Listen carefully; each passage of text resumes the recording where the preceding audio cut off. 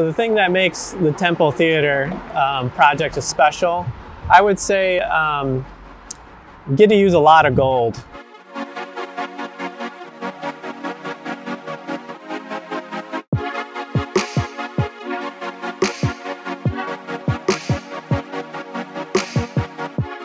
The thing that I think is interesting about hand-painted signs is just that it's a lost art almost. You don't see it around a lot anymore.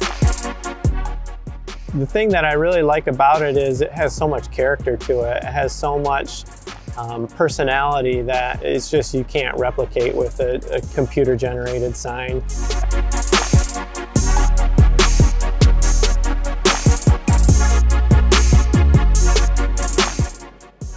You know, the temple is just an historic building, and it's really cool for me to be able to bring something back to it that you might have seen when it was done originally. This is the type of the work that you might have seen on it.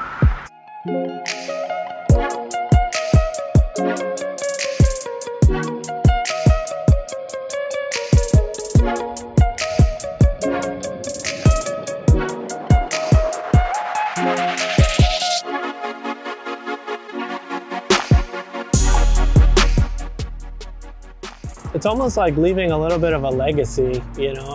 This stuff is going to live on past my life expectancy. Hopefully the sign will, you know, live on in different, you know, generations to come. Hopefully in another, you know, 100 years, this place is still around and the remnants will still be there. And somebody will say, look at that window that was done in 2022.